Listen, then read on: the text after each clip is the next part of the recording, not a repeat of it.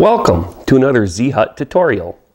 Normally I do tutorials on photography or Arduino, but today we're going to combine the two and use the Arduino with a photogate, or also known as a photo interrupter, to completely control the camera and flash for doing high-speed photography. Now this photogate I built myself. It's just PVC pipe.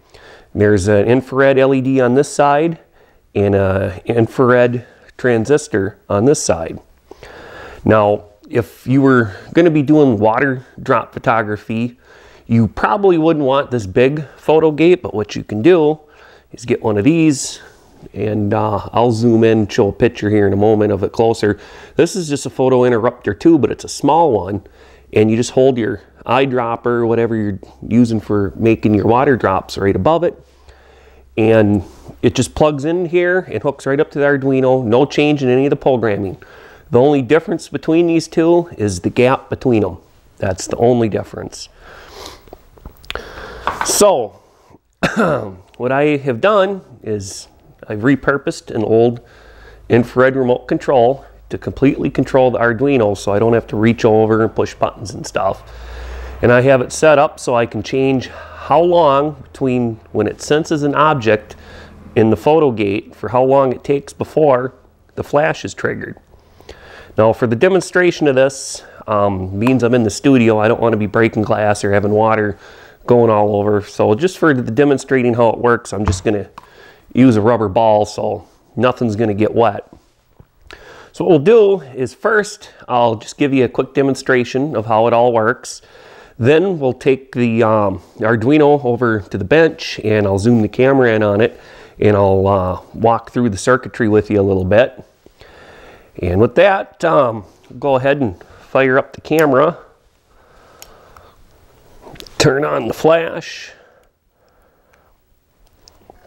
and also, as you can see, I have a light here, because when you normally do this, you're going to want the room completely dark.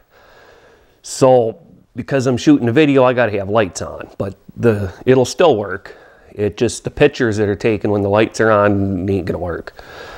So what I have is this little light here, which is also hooked to a relay connected to the Arduino. So when I start the process by pushing this button, and I'll show you after a moment, the light will shut off. So it gives you enough time between when you push the button to maneuver, and when you drop it, you can see the flash. I actually have the delay set at 0, and so it would get the picture. I found at this height a delay of about 200 milliseconds, right about in there.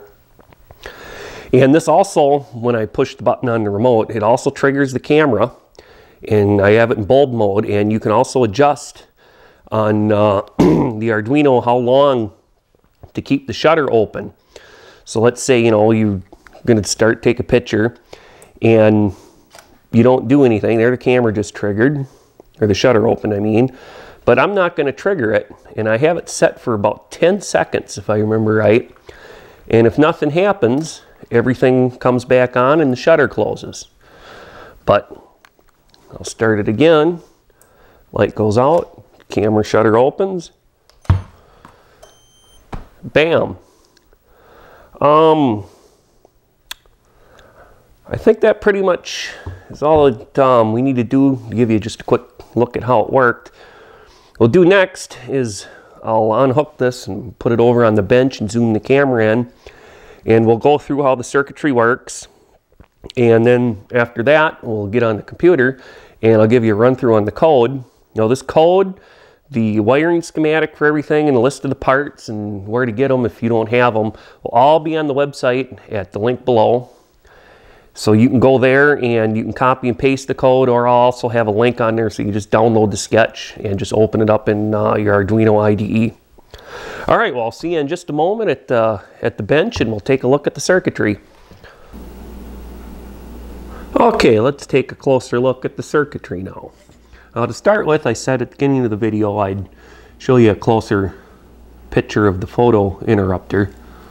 The little one for using for like water drop photography and water drop collision photography. Those are pretty cool pictures if you've never checked them out. Just do a search online, there's lots of them out there. The only thing I haven't done to this yet is hook up some RCA plugs on here, because that's what I did with the big photogate, so that I can disconnect it and hook this one up. And because you don't have to change nothing with the programming, you just plug one in, unplug the other one, plug the other one in, and you are good to go. So let's take a look here. Oh, got some junk on there. So what we got is 2 cables here, and one's for the camera and one's for the flash. And I labeled them with little tags here, being they both use the same plug. You don't want to accidentally plug the wrong one in, you know, the camera one into the flash. It won't hurt it.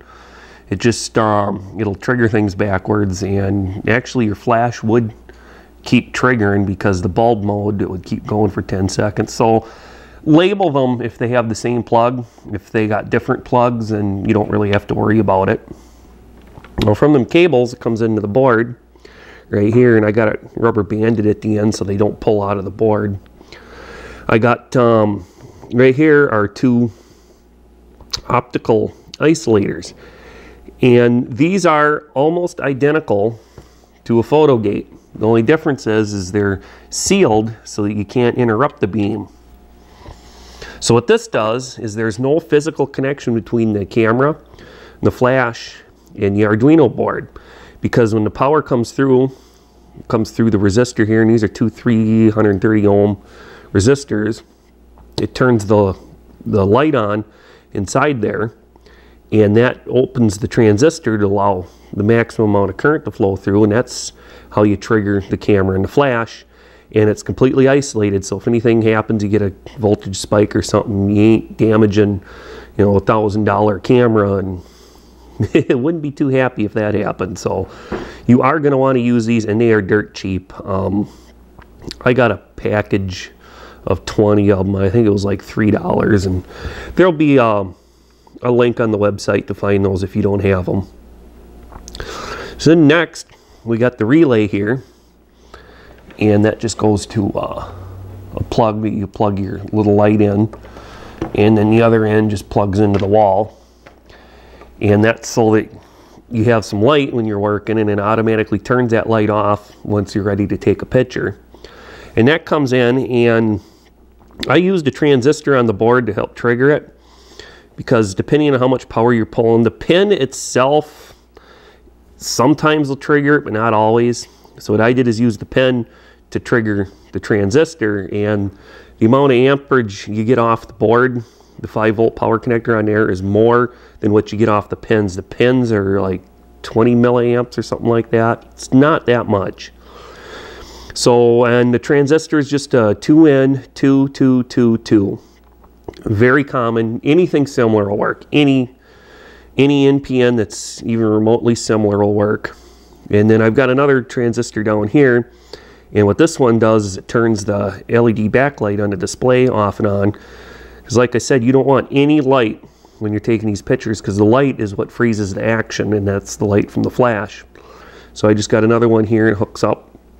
On the backlight hookup, there's a little jumper back there, and you just disconnect that, and you hook up through the board to the transistor so you can turn the display off and on. And the display is a 16 character by 2 line, and it's a serial. You are going to want a serial because it only uses 2 pins on your board. If you use the other one, you're using, I think it's something like 7 or 8 pins, and you'd be running out of room on your board real quick. And as you can see on the display here, it has the delay, DEL, and that's how long that it'll be before, after the photogate's triggered, that's how long before the flash is triggered. Because you want to give the item a little time to get down and break or splash in water, whatever you're trying to get a picture of, before the flash goes off. And next is IRT, and what that is the infrared transistor threshold. The the value has to drop. I got it set at about 800 right now, so the value would have to drop below 800 for the photogate to trigger everything. Then the bulb timer, that's just how long your shutter is open, and well, the maximum amount of time your shutter will stay open. Because once the camera's triggered, the flash goes off, and a few milliseconds later the shutter automatically closes. And if nothing happens in that time since when you started the trigger, and I got it set at, let's see, 10,000 microseconds, so that's 10 seconds. So if nothing happened, and I can trigger it right now, it takes a second or two, then the relay turns the light off and the backlight goes off. But if I don't trip the photo gate, you'll see here in just a moment, it'll automatically just reset and everything will come back on. See, there it goes. And then, so you're not having to reach over, twist dials, push buttons. I just repurposed an old remote, and in the sketch, it's all in there on how to map this. And when we get to the computer, I'll show you quick how to do it. It's super easy, super easy. Any infrared remote will work, and you just need the infrared receiver, which is this item right here. And I robbed this out of an old, I think it was a VCR. A VCR DVD player. If you've got a junk one laying around, you won't need to order one of these. You can just use the one out of there. And also the infrared transistor and the infrared LED I got out of the same VCR, because in the internals where mechanisms move, it uses optical sensing in there. And you'll see them. They're super easy to spot. And there's two LEDs. One's clear and the other's black, and they're on the inside, and there's no reason there'd be a normal LED in there. So that's the only one that you'll find.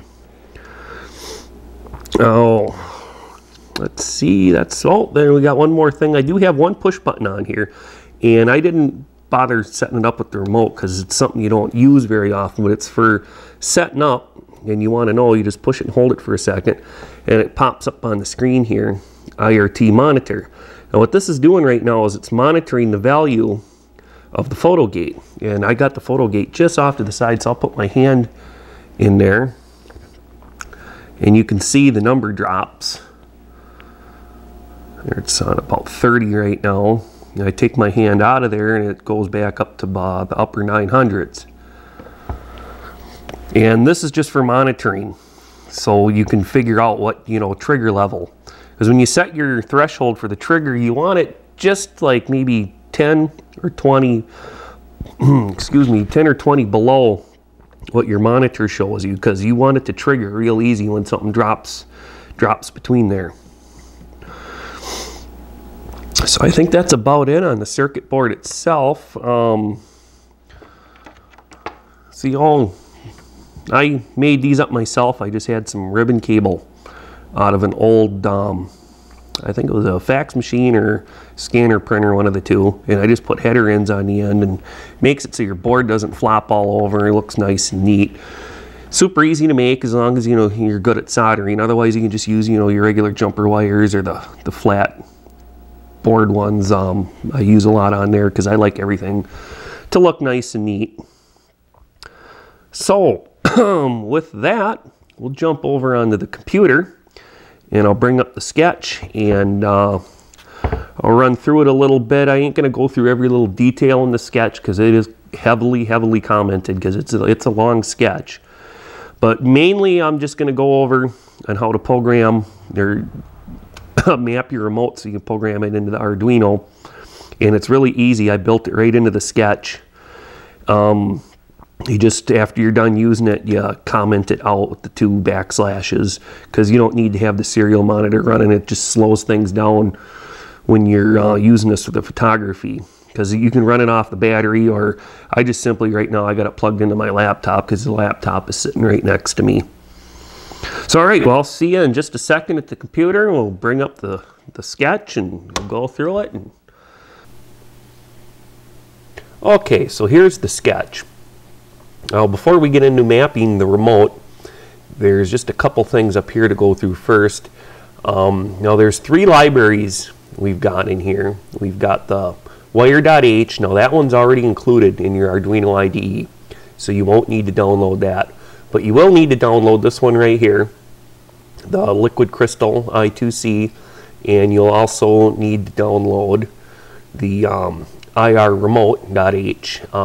The links for these will both be on the website. Just look in the description below, click on the link, and that'll take you right to the page for this project on my website. And you'll find all the information on these downloads, parts, schematics, and a little more in-depth description, written out description tutorial on how all this works. So we're going to go ahead and we're going to scroll down here, and first of all you want to go to this line right here, the serial.begin, and I got it commented out. So you'll just remove that, and we go down. Okay, here's the other one. This one here will print, serial print the value. So we'll uncomment that and then simply upload it to the board.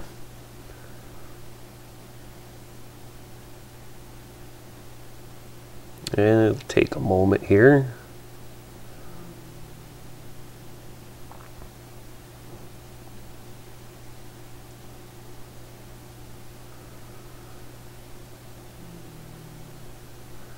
Here we go, now it's uploading. Alright, it's done uploading. Alright, let's make sure I'm in the right spot on here. Okay, this is where we want to start. Now here, right here is one of the values from the remote. And this is actually the one that starts the sequence for taking the picture. Then down here are all the codes for changing the values. Now, let me grab the remote here, and you can see I got the serial monitor going over here, so I'm just going to push a button, and you see there a number comes up. And I push a different button, a different number will come up. Now, if I push a button and hold it down, every button, no matter what button I push, once I hold it down, it'll first give you a value, but then it gives you this value here that's a repeat value, and for every button, if you hold it down, you'll get that same value. So once you figure that out, you'll have to go through, and you can see I've got, here's that value here, and here it is again. You'll have to change all of these ones to that repeat value. And all you got to do is, once you've uncommented those two lines in the sketch, is just point the infrared remote at your infrared receiver on the breadboard and just push a button. I usually press it 2-3 times just to make sure I'm getting the code for the button I want. And then to find out the repeat code, just push any button down, hold it down, and you get the repeat code. So what you do, and I got it commented, this one here is for the delay of the flash. So this would be the button here if I was going to increase the value. So you'd pick a button on your remote, push it, copy, and paste that right in over top mine. Then you'll have to replace this one, and this is just your repeat. And you don't have to change anything with this button numbers and stuff. Just leave that alone, because what that does is it counts and lets it know what button you previously pushed. So when it goes through the repeat, it knows which one to repeat. So then I got here. Here's for the decrease the flash delay. And then we go down here. Here's for the camera bulb timer. Again, there's the value. And just pick, you know, what buttons you want to use in your remote. This is super easy. And you'll just have to go through. And there's the trigger value, the threshold. And just change the values. And that's for the push button. Okay, yeah, those are the only ones you got to change. Everything else in the sketch, I would leave it alone unless you really know what you're doing. You know, you want to play around with it a little, experiment. Go ahead. I have heavily commented everything, so you should be able to figure out what it all does. And well, like this one here, all the other ones are plus or minus 1. This is the camera bulb timer, and I have it set up to increase or decrease by ½ a second because I didn't really see any need going, you know, exact milliseconds. But if you wanted to change this, you know, increase it by a second or decrease it by a second, you know, you just change these numbers where the plus and minus are. With that, there isn't really anything else to go over. Like I said, I would leave the rest of the program alone. You just have to come in and change your numbers here for the value. And there's more information on all this on the link to the website below, so please check that out. And I would appreciate you give this video a like, So with that, we're going to go ahead and wrap this tutorial up. I hope it was helpful, and if you get this built and take some pictures, go ahead and submit them on the Facebook page. The link for that will be in the description below too, or there's a link to it on the website as well. So thanks for joining us here at the Z Hut. Hope you have a great day, and